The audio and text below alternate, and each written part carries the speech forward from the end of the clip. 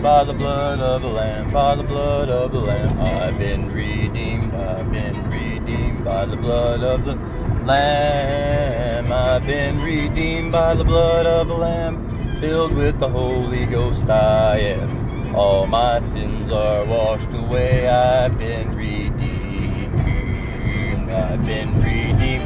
I've been redeemed by the blood of the Lamb, by the blood of the Lamb. I've been redeemed. I've been redeemed by the blood of the Lamb. I've been redeemed by the blood of the Lamb. Filled with the Holy Ghost I am. All my sins are washed away. I've been redeemed.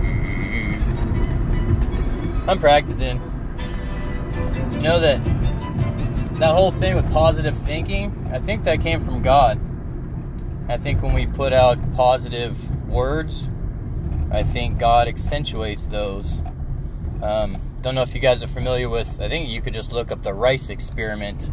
My brother Adam and I were talking about this before I even saw this experiment, and then True Stream Media, they went and put it out, and it just shows that I think there's actual power in our words.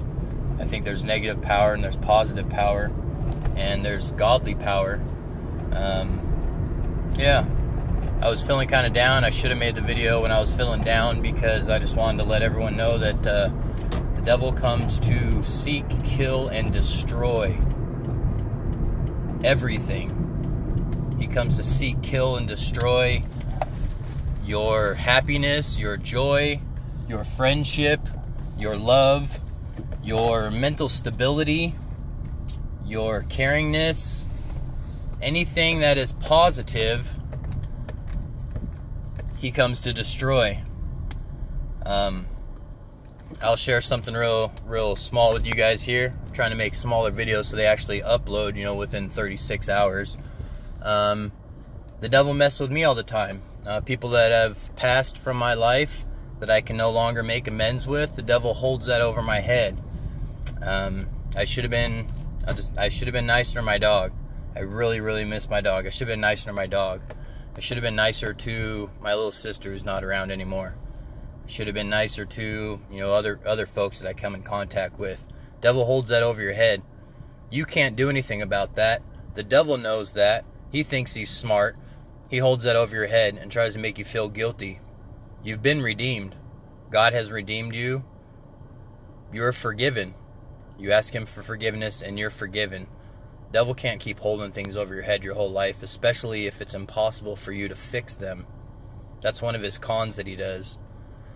I can make other things better. I can treat people around me better. I can treat my wife better. She's there.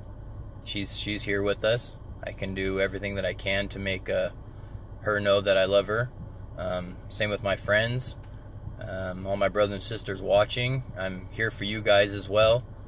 I can't make up for past sins and regresses there, but I can just move forward, and that's what God wants us to do, is just move forward.